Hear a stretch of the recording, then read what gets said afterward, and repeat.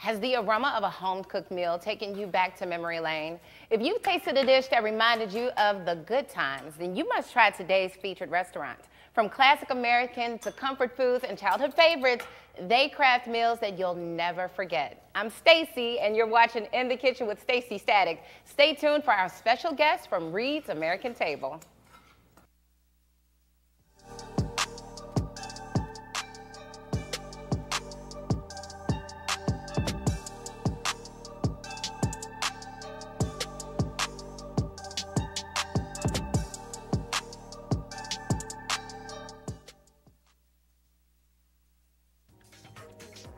Joining me is Matthew Daughaday, executive chef and owner at Reed's American Table. Welcome to the kitchen, chef. How are you? Yeah, thank you for having me. Yes, thank you for doing this because, you know, I know he's shy. So let's just go ahead and put that out there. So I appreciate this. So what are we making today? It smells delicious already. We're going to do our Black Pepper Gnocchi that we do on the menu at the restaurant. It is a play off a dish that I loved as a kid growing up, which was pasta con broccoli. Okay. So it's a cream-based sauce with a little bit of garlic, Parmesan, the black pepper gnocchi, which we make in-house, broccoli, a little bit of chili flake. We'll top it off with some hazelnuts at the end. Hazelnuts. I was wondering what kind of nuts those are. Yeah, okay. It adds just like a little crunch and savory to the dish. And I don't have a nut aversion. I don't have an issue with those. So let's get going. So you started with what? So we're starting out with just a little bit of butter in the pan, and then we'll kind of slowly toast the garlic, just to bring out that nice garlic flavor from it. As soon as we get a little bit of browning on that garlic, then we'll start building the cream sauce by adding a little bit of cream to it and let that cream reduce down. Instead of doing kind of a normal roux-based sauce with flour and milk, the cream, to me, adds a little bit more creaminess and unctuousness to that dish. So. Do you add like a nutmeg to your cream sauces? We will sometimes when appropriate. This one, I kind of like that garlic popping out of it. Okay. So we kind of make it a really forward garlic sauce. Okay. But a lot of those traditional sauces will have that nutmeg just kind of to finish. They will, they will. So we're getting started. Anytime you have garlic in a dish, it already, I mean, it just sets the tone for what the dish is about to be. Like your house starts to smell really good. So this is definitely comfort food at its finest. And that's what you all do at Reed's, right? Yeah, we try to keep it simple and classic and things that people are familiar with, but at the same time give our own take to it and update where we can. So why black pepper and gnocchi? To me, it's also playing off another kind of classic dish, which is cacio de pepe, which would be a Parmesan and black pepper sauce. Oh, okay. So they'll use Parmesan, butter, and black pepper, and it's just a really, really simple kind of, it reminded me of pasta con broccoli the first time I had it. Really? So we kind of took the both of them and merged it together. And we're choosing to use a gnocchi to kind of harken to that dish. Okay. Instead of a traditional like fettuccine or linguine noodle. So it's like basically what you do. You take everything that you like you take, like you said, pasta con broccoli from, say, the now defunct Cicero's, that we beloved Cicero's, and some other dish that you've tried, and you just kind of collaborate between the two. How often do you do that? Is that something that you normally do to come up with recipes? Yeah, just about every dish on our menu has some sort of connection to when I was a kid or something that I ate. Gotcha. Somewhere that, you know, I think food should bring back those happy, good memories that you had. I agree. And it makes it better. So for us, you know, trying to find dishes that our customers relate to in the same way. Do you ever take suggestions? Oh, yeah. Always, oh, really? Okay, always, cool. Because I'm always coming up with something like, oh, I remember it was this.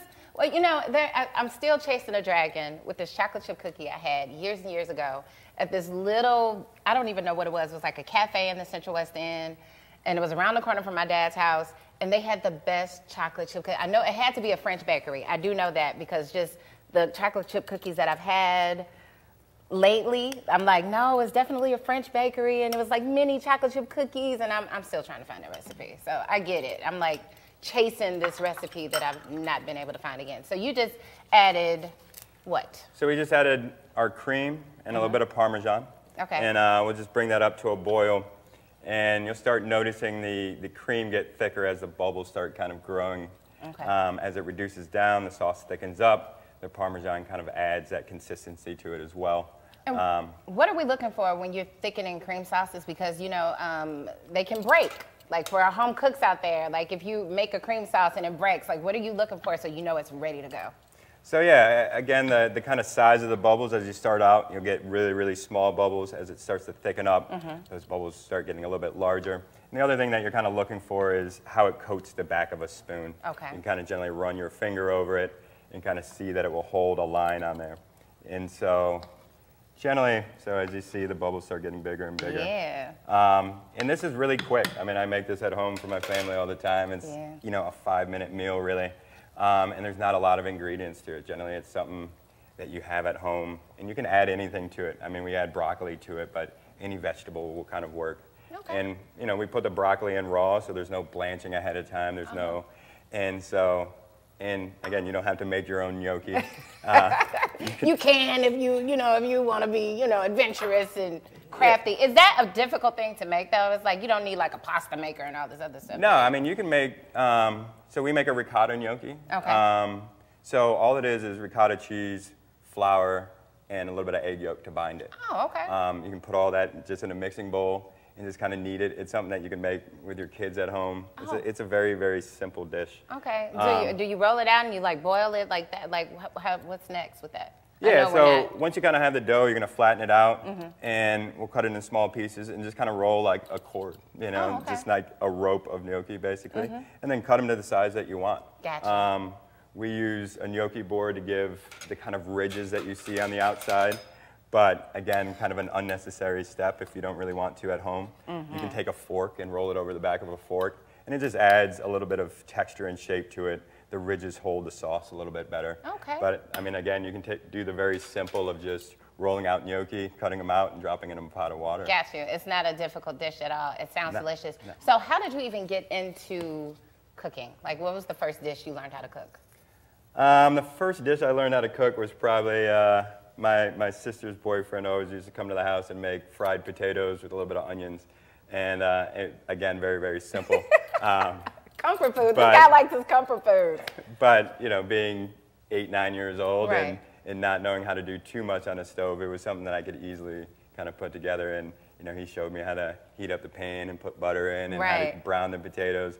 And, I grew up in a family that we did dinner every night at 6 o'clock. The dinner bell rings and you had to be there. Got you. No excuses. So it's all tied to memories and having comfort foods. You know what? We're going to let this continue to cook. And we're going to take a quick break, so stay right there. I cannot wait to try it. It smells delicious. It looks even better. And I have another guest coming to join us when we return, so hold on.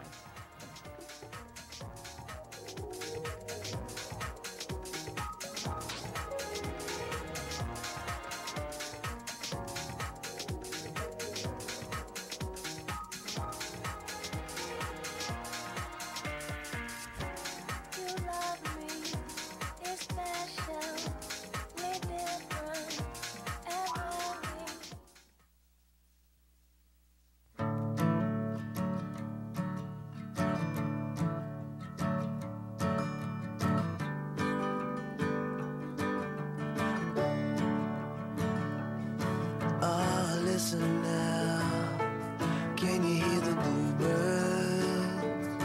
Oh, look up now, can you feel the sun? Whoa, whoa,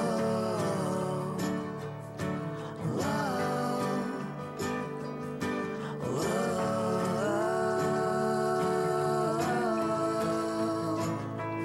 can you feel the sun?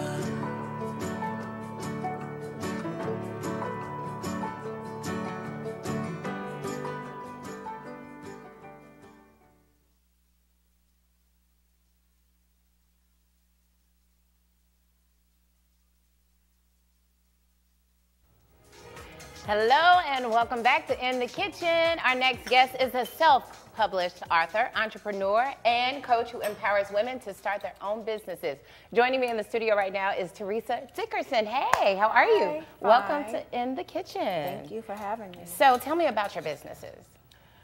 Well, I'm the owner of Tea Couture Boutique. Okay. Tea Couture Salon. Oh. Have a Footprints Learning Academy. Wow. And also in the process of opening up a call center. Okay. Wow. To do what? Who you calling? Supplying jobs for the youth as well. It's inbound, outbound calls. Okay, got Yes. you. All right, so she's got the mompreneur thing down. So tell me about this book, your step-by-step startup guide, the blueprint to owning your own fashion boutique. For all you boutique owner people out there that want to start their own boutiques, tell me about Yes, this. so I wrote the book because I know when I was starting my business, I didn't have no mentor or anybody to help me, get started. Right. So my process was to help others get started. Okay. So this book will just give general idea of information, how to get started. And then I also have what you call boutique kits, Okay. where somebody could purchase a 12-piece, a 20-piece, or a 50-piece boutique kit.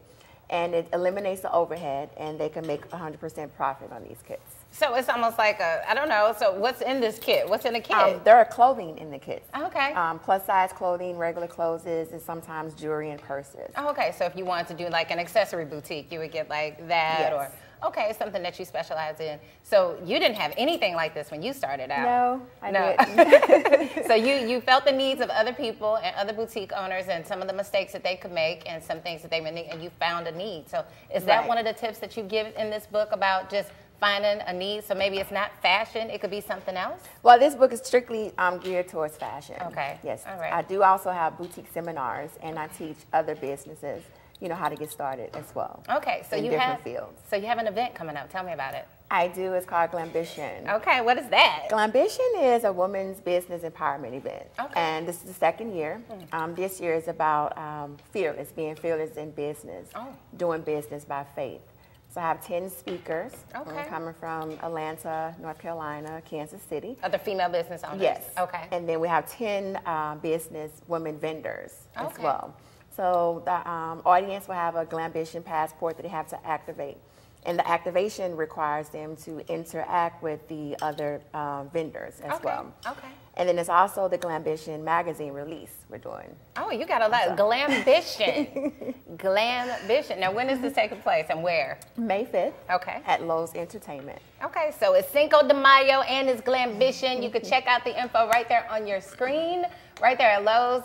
And it's a centralized location. It's right off the highway. It's Right. super convenient. So Right. this is going to be great. So make sure you get more information at that email address right there. So yeah, that's nice. Thank you so much for coming in and sharing all of your knowledge with us today. And you make sure you pick up the book. Where can they find it? You go on Amazon, type my name, Teresa Dickerson. You come in the store, the boutique, purchase the book as well. Okay, so make sure you do that and get this from her. So Chef, how we looking over there with this gnocchi? It smells delicious. I'm hungry. I've been saving my appetite for this all day. What's up? So we're just finishing up. The sauce got to a nice consistency. We dropped the gnocchis in there, let them cook down a little bit just to kind of soak up that sauce. Nice. So we'll just put it in a bowl here. Okay. All right, and I see red pepper flakes, so that adds a little kick, I guess, but not too much. Yeah, just a little spice. You got to wake up the taste buds a little bit as you Yeah. eat food. So we'll top with a little bit of hazelnuts here. So why hazelnuts? They kind of have like a sweet earthiness to them, which Okay. I think matches up with the broccoli and garlic and cream. Okay. And texture to me is a big part of a dish. It's got to have good texture. So a little crunch goes a long way. Okay. So give you guys a spoon and let you guys try it out. And you said this is on the menu. This is on the menu. And Reed's American Table, if you don't know Reed's, make sure you get the information about Reed's because apparently brunch is the place to be, baby. I don't know what's going on your brunch menu, but everybody's telling me I need to try it. Yeah, brunch All right. is the hot spot to be right now. That's good. Fire. Fire. I'm coming. I'm coming. You got me. You got me. Thank you so Thank much. you very, very much. All of these flavors. It's good. It's good. It's great. So thank you for joining us on this episode of In the Kitchen with me, Staci Static. And thank you to Chef Daughaday from Reed's American Table and Teresa Dickerson of Glambition. For more information on STL TV or In the Kitchen, make sure you download the STL TV app or connect with us on YouTube, Facebook, Twitter, and Instagram. See you next time.